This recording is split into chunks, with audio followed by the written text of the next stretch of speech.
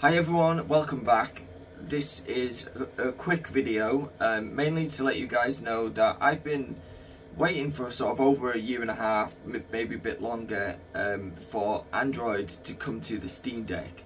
Now, every so often, every other week, I'm searching, what's the latest state of it, what's not working, what is working, and I found an XDA post about this, where a developer, I'll put his name up here somewhere, a few developers were bringing from the Linux side, they were bringing the drivers over to Android, then they merged them into the brand new latest build of Bliss OS. This video is testing Chrome OS, which is, I don't know, 90% there. The only thing that doesn't work are the controls. I'm then going to test Bliss OS and we'll see if that's working. Because I'm filming this intro after the actual testing, I know it already is.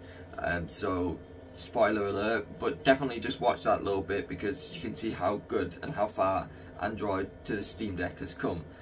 There's not any other videos about this, so I'm going to be one of the first to actually talk about it, so yay me.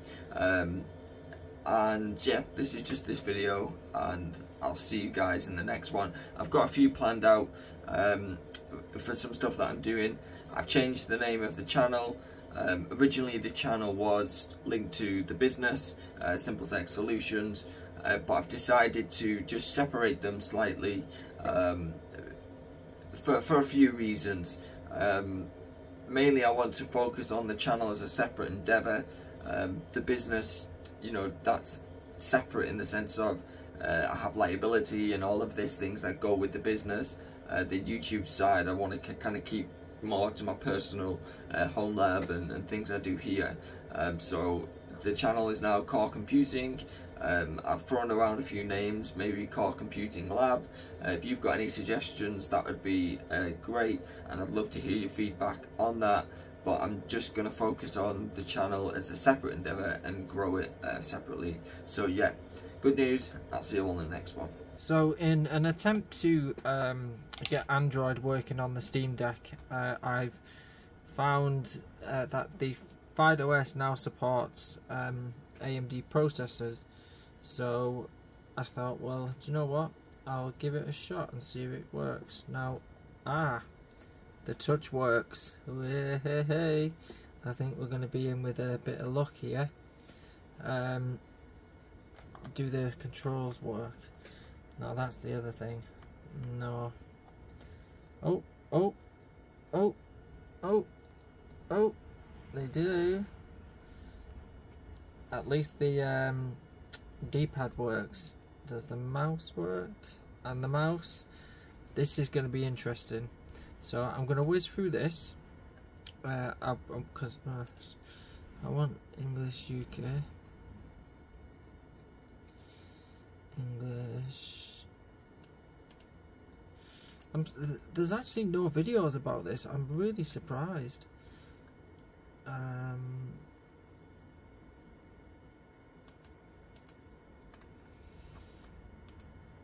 Yeah, I'm really surprised there's no videos about this. Let's do try FidoOS. Or maybe we can even go back and install it to the SD card.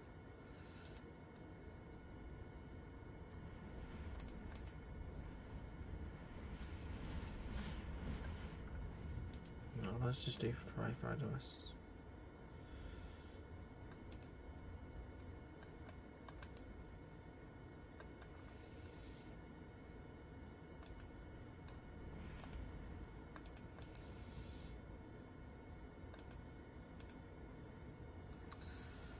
Right, oh, let's see. That's good. Just deleting all the partitions.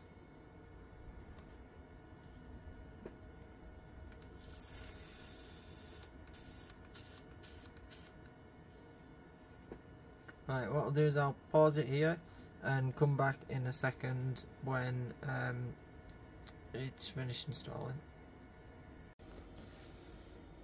So I've managed to sign in. It's surprising how much is working. The trackpad works, touchscreen works, the D-pad works, the buttons here work, speakers work. I think everything works apart from the analog sticks. The buttons on the back work. So, you know, this could be really interesting for a few reasons.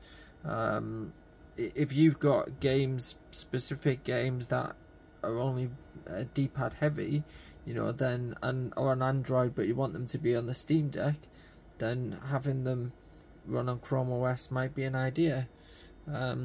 This was really just a test case, you know, just to see what it would be like, and also I've managed to get an on-screen keyboard by using the accessibility menu. You can then have an on-screen keyboard working.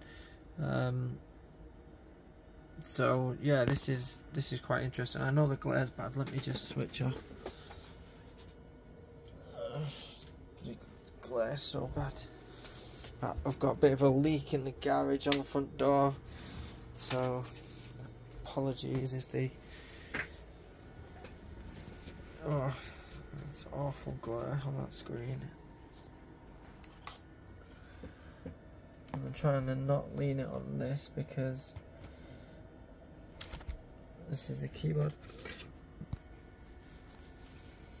I wonder if it's... See, I'm automatically going down there to pull the brightness.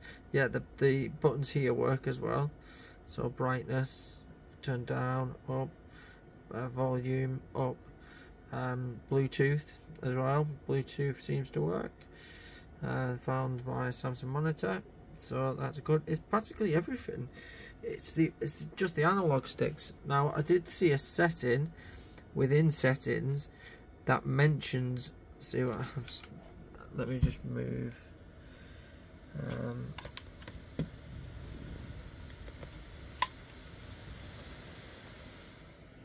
I've only just stood up on its own.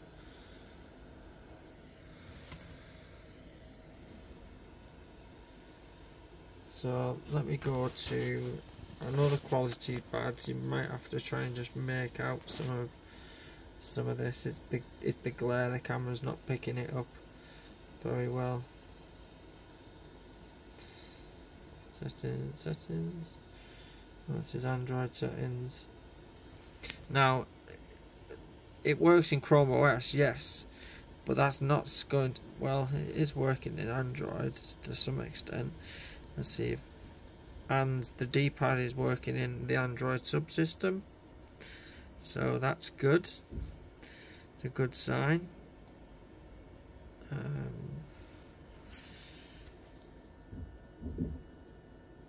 It's asking me to reboot, so let's reboot it. Now this is just installed on the SD card, mainly because I wanted to test it out, see what worked and didn't work, and then, you know, go from there. Okay, so that's the Google Play Store working. I've noticed that on this reboot, the touch, you have to push it down slightly harder, but that's fine. As we can see, the touch is working within Android. So I need something to test the game. Just something to test a game. The back OS at all. The IDs are completely different. I did try and flash the IDs, but my card isn't a flashable card, so it wouldn't work. So the sound isn't working yet on the Steam Deck, but it is working for Bluetooth.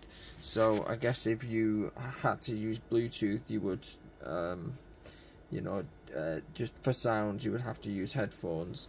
But yeah, I'm gonna shut this down now because I don't think Call of Duty is going to load. I mean, I might have a miracle and it will, but I don't think it will, mainly because it only accepts certain types of controllers anyway.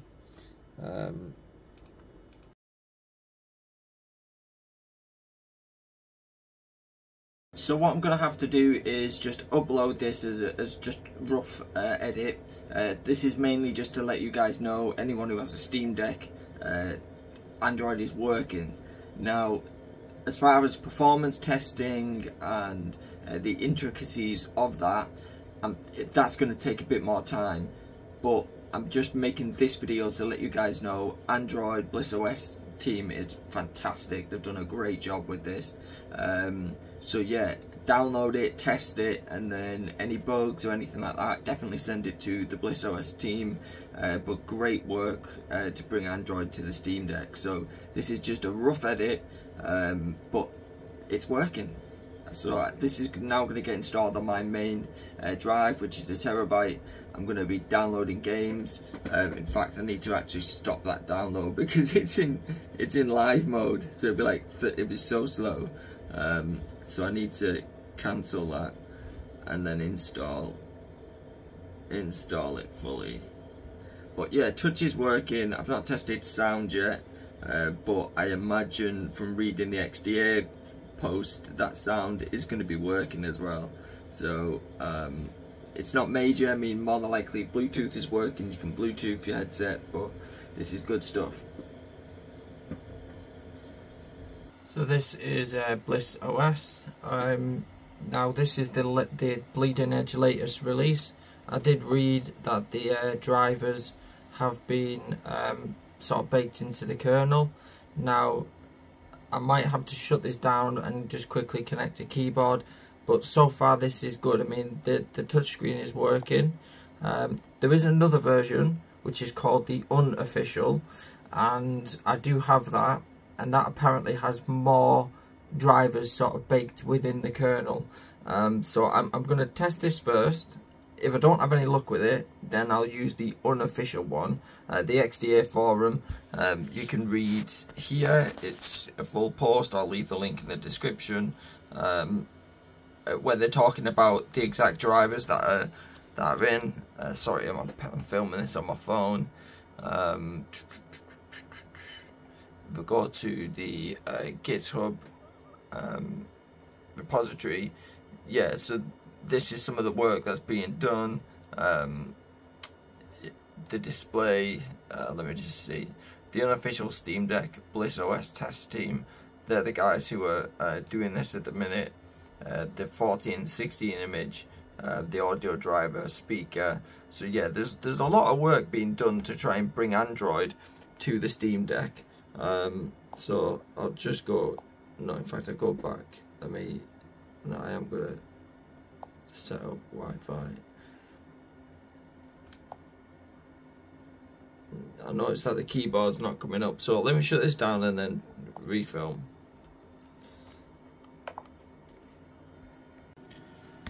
So there's currently a bit of a bug with the UEFI system.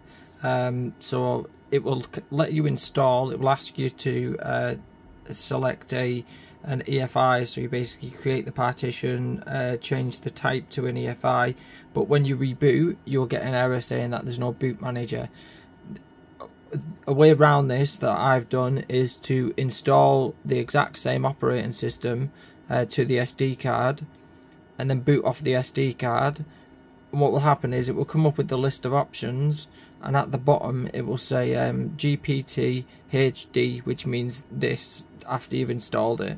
So if I go to settings again, so there, storage, so 49GB used, 1 terabyte. I think I've not quite done the partitions correctly, so that's maybe why I'm having an error, but I'll try and get a screenshot of the error. I'll take out the SD card just so that you can see it. But yeah, everything is working. If I go to the Play Store, so yeah, this is very good. That works. This works, and this is the official build. I do have a build that I've downloaded that is the unofficial version. But like I said, reading through the changelog, it looked like they had basically submitted all of the changes into the kernel itself. I was just going to download it, game. There we go. So I do, let me do it on this hand so you can see.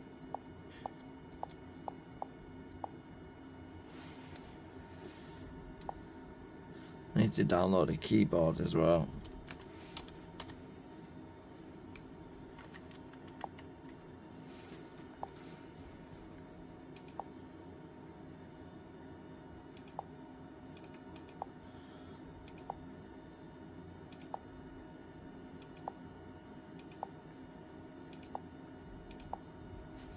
So yeah, I'm really happy. Now the other thing is, we might still need a screen mapper because Call of Duty only accepts Xbox, PlayStation, and a few others. Yeah, Xbox, PlayStation, Backbone, and Razer, I think. So we still might need a keyboard, but I'm interested to see what the performance is like.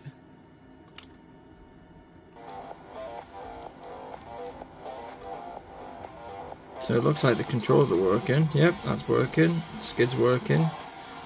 Perfect. And boost, let's see. Yep, boost is working. Boost, skid. Bit laggy, but that's probably because I'm just downloading stuff. But this is amazing. This is Android running on the Steam Deck. Finally. Come on. Boost, boost.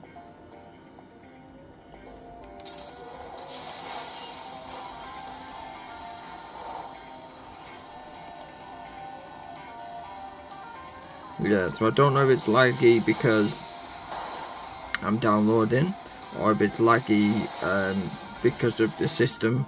But yeah, I'm very impressed with this. So I just wanted to finish with this, and you know, if you have any ideas of fixes and stuff like that, please get in touch with the Bliss OS team. But well done team. This is great.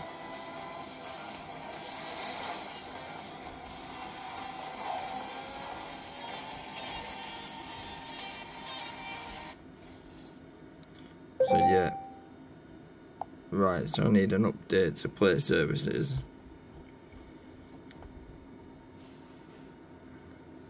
So it's updating play services. So yeah, I'm going to finish with that, but yeah, absolutely fantastic. The only thing to look out for is that UBFI problem. I'm going to do a bit more research into that and see how I can fix it. If you have any suggestions, please let me know.